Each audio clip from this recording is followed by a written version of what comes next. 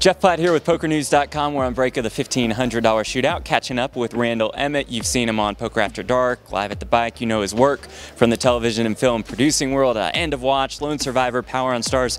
We could go on and on. But most importantly, the winner of yesterday's $200 daily deep stack. The champion is here. This is a winner's interview. How much did you enjoy that run? It was awesome. Yeah. It was awesome. I mean, I got knocked out of the 1500 yesterday, and I was like a little bummed. And I'm like, what do I play? I jumped into this, and I had no idea what I was getting into. 350 people, 13 hours. It was awesome. It was just so much fun. It really was. How would you sum up just how much you enjoy playing poker tournaments? I got to tell you, it's so much fun. The personalities you meet, the people you play against, some of the greatest players in the world, and amateurs, like myself. And it's just navigating through waters that are really treacherous and having a lot of fun and trying to, pull out of moments that you're like, oh man, what did I just get myself into? I'm playing against a guy with 4 bracelets and I just try to bluff him. I'm the idiot. Anyway, no, but it's been awesome. And being here in the greatest stage has been really, really exhilarating.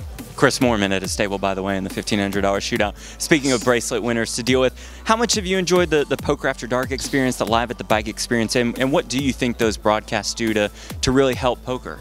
I enjoy it probably the most of anything I do. First, a lot of people come up to me, amateurs, and say, oh my God, I recognize you in this, and you make the game fun. And I think for me, watching the game, obviously there's a high-level skill, high-level game theory, all that. But taking that aside, there's also supposed to be a fun and a lot of fun to this game, and I hope I bring that. I hope I make it fun. I hope I make people laugh. I hope I create an excitement in the game that's not just by the book where we sit and watch 9 people, just looking at their cards, looking up, looking at their cards, staring at each other down for 3 minutes. Yeah. And that I know that's a very important part of the game. I'm not taking away, but I also want to bring a fun to the game, and I want people to laugh, and I want people to I want to make fun of myself, and I also want to have a good time, and I really pride myself on that. And I got a lot of feedback over the last few days. People are like, God, you make the game fun, and I wish there were more people like you. Not as many people losing like I do, but but just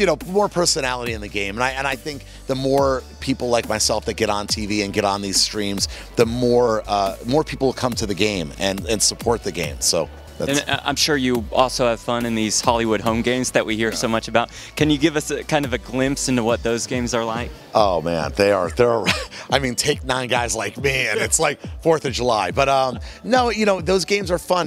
There's a lot of, we know each other, and there's a lot of friendship, and there's also a lot of bluffing and needling, and I mean, we really like to get under each other's skin. So the home games are awesome. They're just a lot of fun. What are your plans for the rest of the World Series?